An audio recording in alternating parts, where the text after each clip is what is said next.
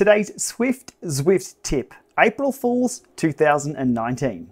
Every year Zwift do something a little special for April Fools for us riders in-game. In previous years we've had big wheel bikes, we've had big heads. Last year we had Paperboy. This year it's flaming wheels.